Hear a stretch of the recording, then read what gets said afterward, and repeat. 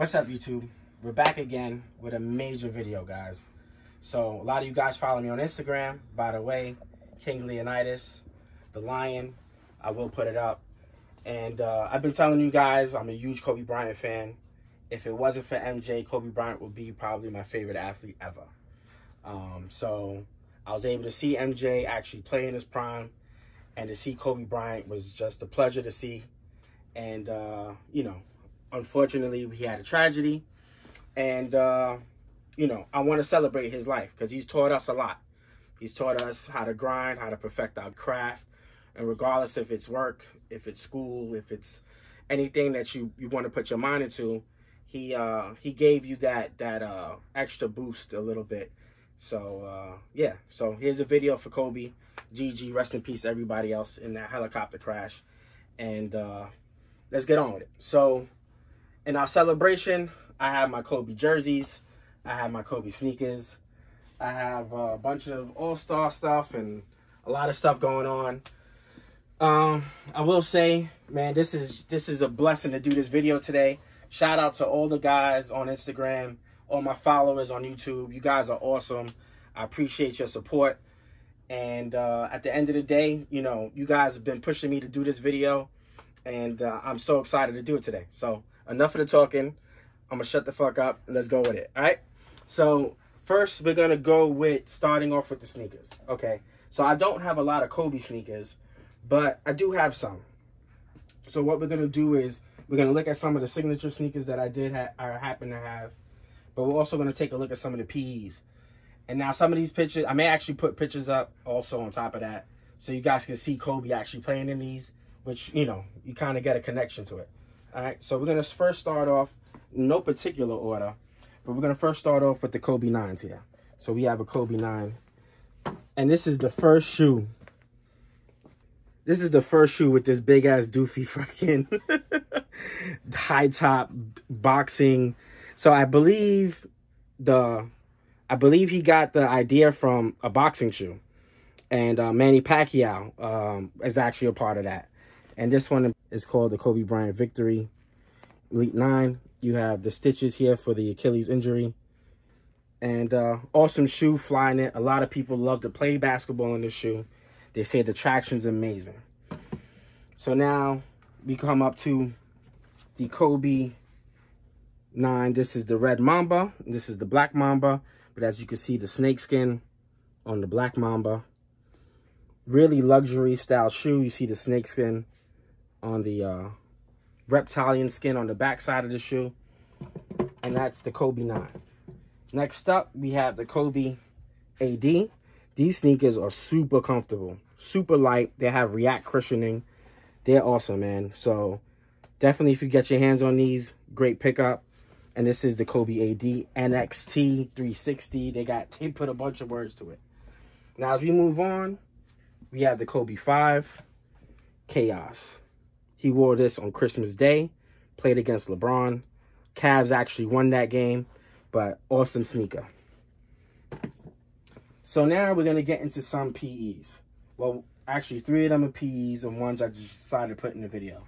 So this one is a Kobe Bryant PE. He never wore this on court, but there is a PE floating around with the 8 in the back. I believe Bowling Twin on Instagram has it. Awesome sneaker. And the infamous year when Kobe Bryant wore Reebok, he wore the Reebok Question with the 8 in the back. And what's awesome about the 8 is that all Reebok Questions have the 3 for Allen Iverson. And then he wore the Reebok Answer 4 as well that same year. And I believe that was the year 2002, 2003. Now, this is a Laker colorway. It has nothing to do with Kobe Bryant, but you see the yellow on the bottom. This is actually, so fun fact, Randy Moss played in Cleat 13 PE and Cleat 9 PE. So it's just kind of cool that they're starting to bring out some of these PEs out.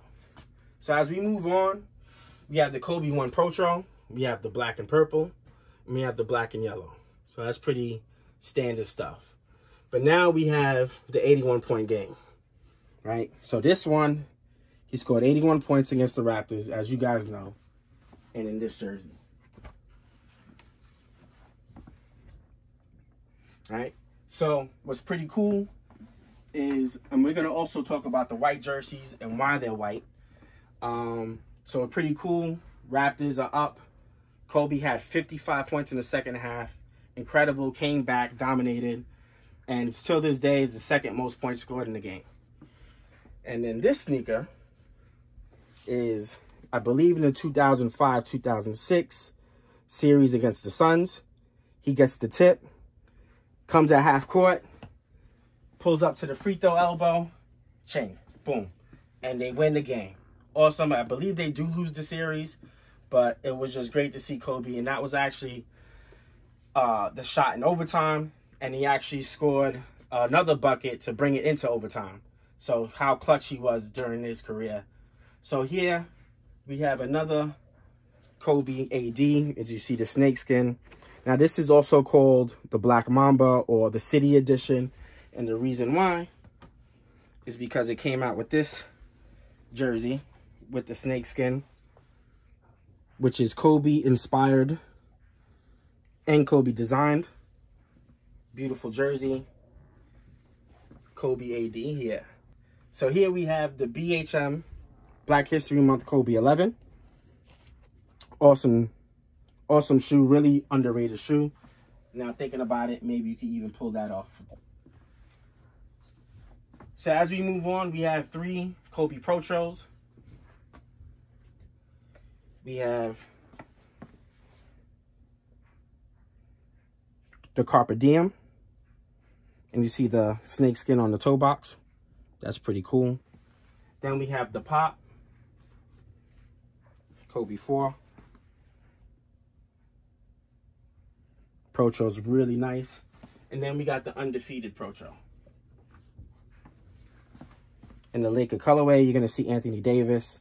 A lot of the Lakers players wear these kind of this particular colorway. So as we move on, we're going to take a look at some of Kobe Bryant warm-ups. So this is actually a championship warm-up. And just look at the detail. These are all the championships the Lakers received up until 2009. Of course, they also won in 2010. And if you look at the front, you have the Adidas logo there. Really, really nice.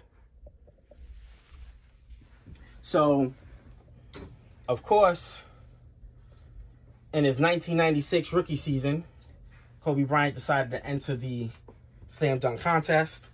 And here we have the warm-up in which he won the slam dunk contest in. So, pretty dope. Really well made. You see the quality Michelin that's puts into it. The Lakers stitched. Super fire. So then on top of that, Michelin S came out with, I believe in 2019, they came out with the Kobe Bryant Terry Cloth Collection. So not many people knew about this. And you see Kobe Bryant's signature here.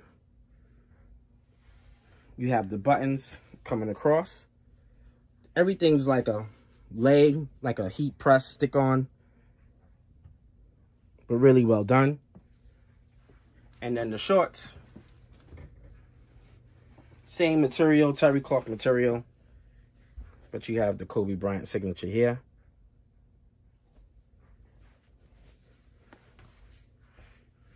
It's a pockets. Pretty cool. All right. So now we get to the jerseys. So first we're going to start off with the number 8 jersey. That's what Kobe Bryant came into the league with. So here we have the rookie jerseys. And if you notice the 8, you see that big thick shadow. Another thing I want you guys to notice, you see the gold logo. So just to let you guys know, Champion's the only one that made the gold logo jerseys. So if you see any other manufacturer with the gold logo jersey, it is not authentic, it's not real. Champion's the only one in 96, 97 to make jerseys authentic. And that's Kobe Bryant's first year. This is another rookie jersey.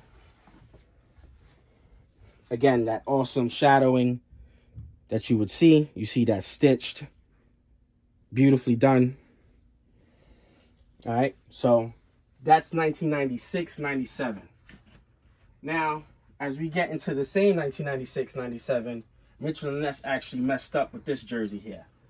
So I believe he wore this jersey in maybe 2002 to 2004 season, but he never wore it during this 96-97 season that they put on the jock tag.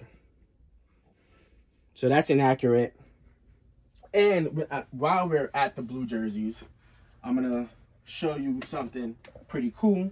So to let you know, we have the MLPS jersey. So this is Minneapolis Lakers, right? We have another one here. This is the Swingman version. So I actually bought this in like 2003, 2004, I believe. And I still have it. Still in good condition. Wore it. Try to take care of it. So this is the first year that the Lakers, first jerseys that the Lakers wore when they used to play in Minneapolis. Then they went to this jersey in Minneapolis, and this was the last jersey that they wore in Minneapolis. So this is now talking 50s, 60s.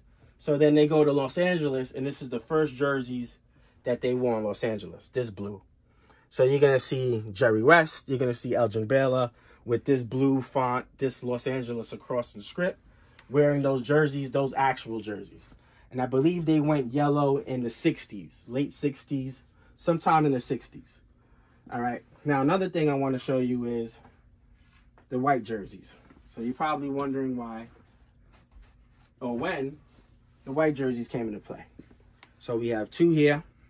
This is an original Swingman that I purchased back 2002-03. So the first, okay, let's start over.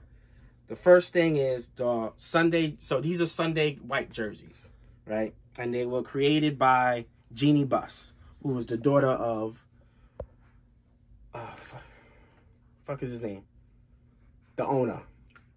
I'm not a Laker fan, so can't help you there, bro. Anyway, the main guy, okay? The other Buss, the daddy. So Daddy Buss, and you have Jeannie Buss. So Jeannie Buss made the white Sunday white jerseys to commemorate Chick Hearn.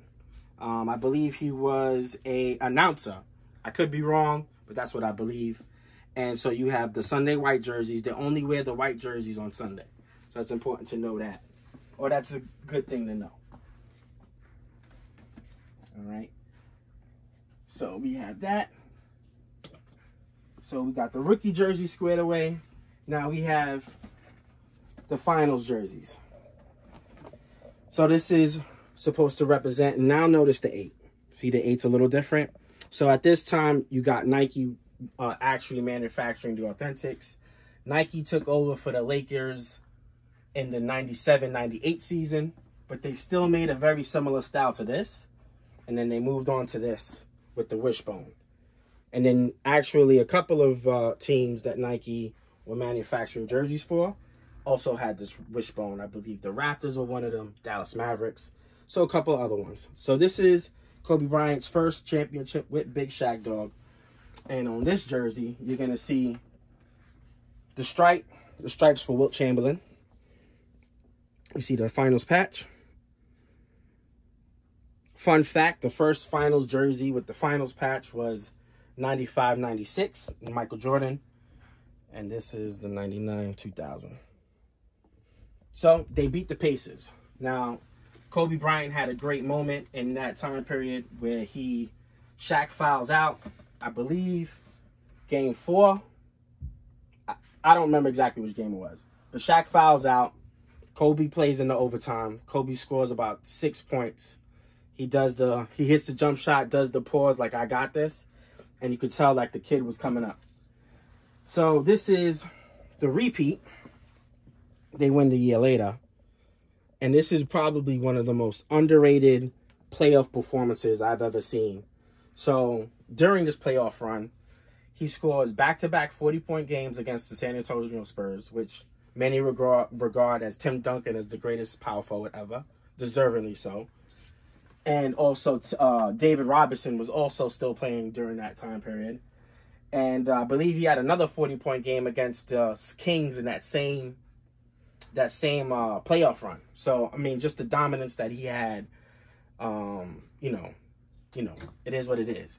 So, as we go on, so finals jerseys done. Now we're going to take a look at some All-Star Game jerseys. So, here we have the 2000 All-Star Game jersey. So, Kobe Bryant, I believe this All-Star Game took place in Oakland. And you have the All-Star patch. That's pretty cool. So now we get to the 2009 All-Star Game. Now this jersey is going to be dope for a lot of reasons. One, Kobe Bryant won the MVP with Shaq. So that's the first time I think they've, you know, kind of getting over their beef and playing together. And they got co-MVP. Kobe Bryant then gives the MVP award to Shaq and his son.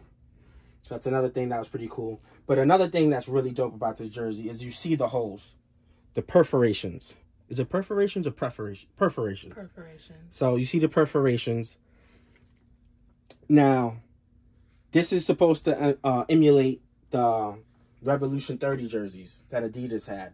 And what's cool about these are this was like the first time with technology and making, see how all of these meshes and dry fit materials and you know, you have all now they tried to make it more breathable.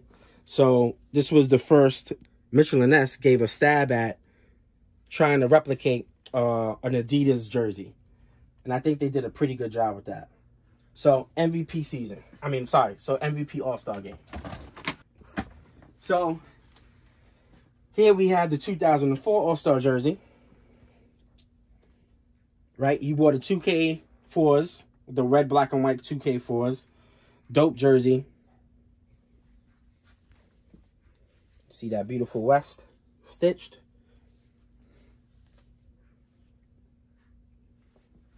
And then the last of the All-Star jerseys, we have 2003. This is the last All-Star game that Michael Jordan will play in. Kobe went at him. You know, great game. Enjoyed the game. And so that takes care of the All-Star jerseys, right? So let's go to this side. So I spoke about the Black Mamba jersey. We have another MLPS Swingman. Right. With the Nike Connect. All right. Now we have the gold jersey. And I think these gold jerseys are pretty awesome. Check out that patch.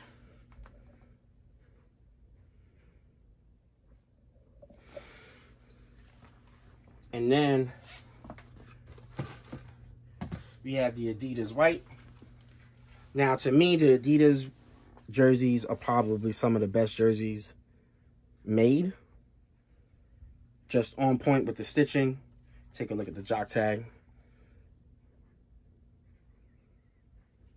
And the purple. So what you're going to notice here is, so as we take a look at the last part, this Kobe Bryant collection, what you're going to see here, you're going to notice the purple's a little different here on the Adidas jersey. And the Mitchell & Ness purple's a little more dull. So let's get into these now. So we have the 24 jersey. A lot of people ask, was Kobe Bryant better at 24 or is it number 8? I think 24 was a little bit of a smarter player. Number 8 would dunk on you from the free throw line, cross you up. But I think 24 was a little smarter and played better with his team. Here you have the Adidas. You see how beautiful this jersey is. All double stitched. So another thing that Mitchell & Ness did get wrong here is if you take a look at, I'm going to show you this jersey here, fat. And this is actually a Sunday White trophy finals jersey. This is the year they played Magic. This is his 4th championship. Now, if you take a look at this, this is double stitched here. So they haven't gone to the Revolution 30 jerseys yet. But this is the same year, right? And Mitchell & Ness decides to put a single stitch without the double applique twill. So this should have been like this, basically. And the same goes for here. So here's the final. This is funny. This is actually, this jersey is the actual jersey from 2009. This jersey is basically the retro, or the, you know, the Mitchell & Ness version of what that jersey is supposed to be. So you see how the double stitch is here, and you see how we have a single stitched here. Both beautiful jerseys. You see the stitching's immaculate. Like, I mean, really well done. So that is another finals jersey. This is his 4th ring here. And take a look at the inside here. I mean, just immaculate, right? Really well done. So we have the 4th championship. Here we have the 2006-2007 season and the 2007-2008 season. Now, what's awesome about this jersey, and they do have 2 versions of this jersey, so you got to be a little careful. There's one without the 60th anniversary patch, which all jerseys from this era, from this year, should have the 60th anniversary patch, because it was the 60th anniversary for the Lakers. This also happens to be Kobe's MVP season. His only MVP season. I think Kobe Bryant was the best player in the league for most of the decade, if not all the decade. A lot of people want to say Duncan. A lot of people want to put LeBron in there. You could definitely make what the fuck's the word? Case. You could definitely make a case for both of those players. But to me personally, I think Kobe Bryant was the best player in the 2000 to 2010 era, and yeah. So this is the jersey collection, guys. So we got the number 8 jerseys. We got rookie Kobe. We got the MLPS jerseys. We got the Sunday white jerseys. We got old school swingmans. We got all-star jerseys here.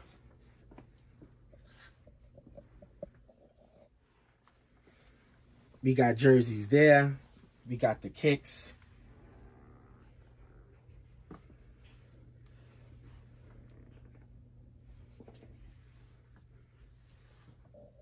We got the Protros.